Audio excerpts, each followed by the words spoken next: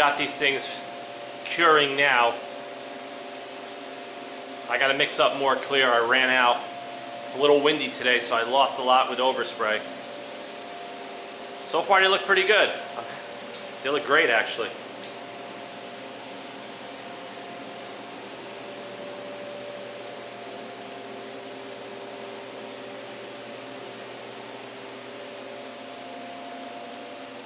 So we definitely got to give this a few more coats to get rid of the orange peel effect and to fill in some of the texture of the castings.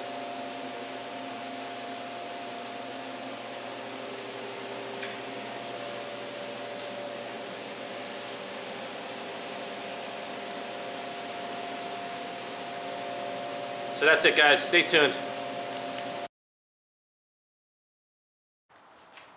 Alright guys, I just moved the positioning of the calipers so I could get a better coating going straight across.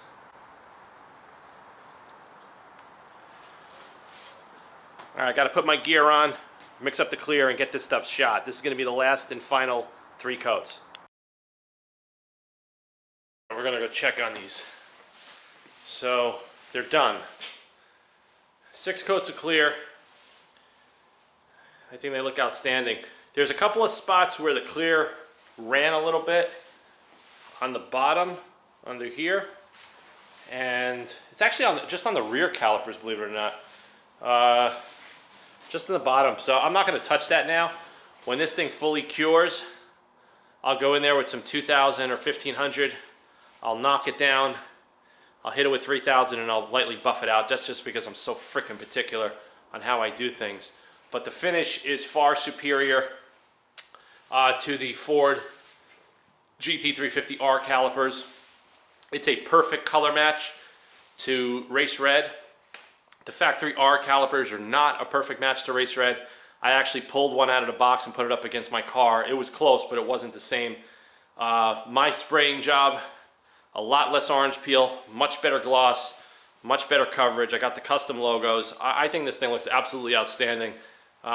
Can't wait to do another set of these, depending on what the customer request is, with custom logos, colors, and all of that stuff. But let me tell you something, guys. This is not a simple DIY to do this.